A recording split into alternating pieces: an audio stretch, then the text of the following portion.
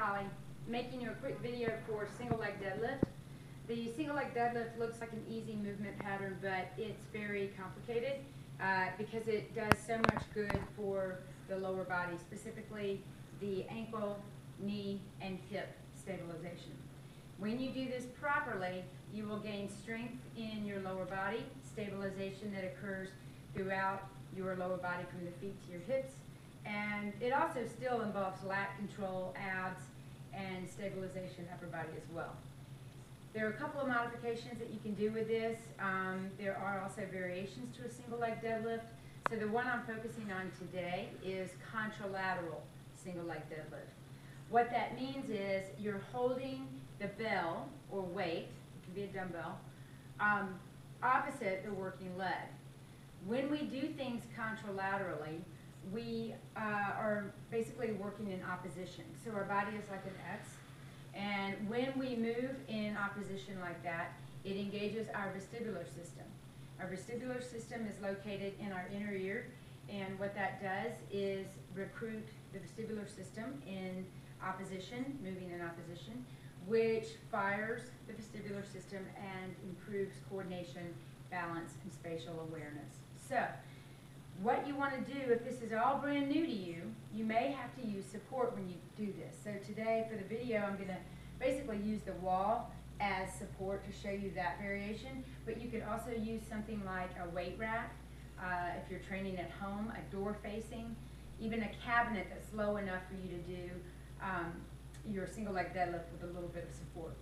So when we do the single leg deadlift, I like to teach beginners to start from standing.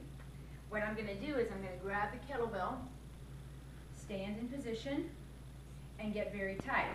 If you're not tight at the bottom of your single leg deadlift, you're not going to do it correctly. So what you want to do is get tight, abs contracting, glutes contracting. I'm standing right now on my left leg, which is my working leg, and I'm holding the bell contralaterally in my right hand. What's going to happen is I'm going to flex through my right foot and sit back, holding at the hip again, into my left leg, and come up.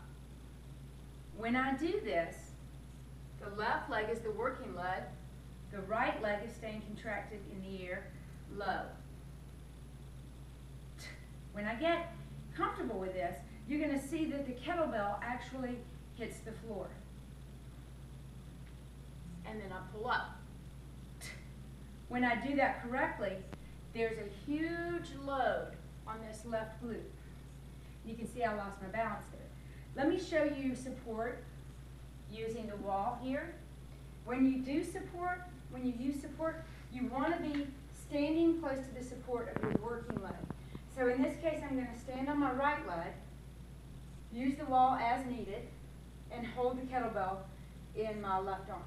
When I go left leg, I'll turn so that I'm beside the working leg. Make sense? So here I am.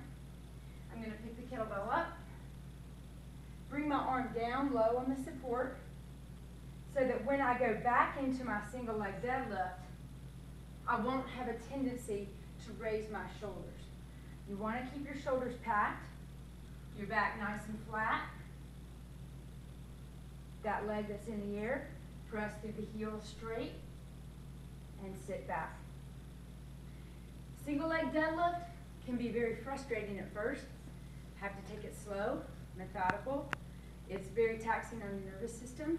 And you'll find, as crazy as it is, you'll be out of breath when you do it right.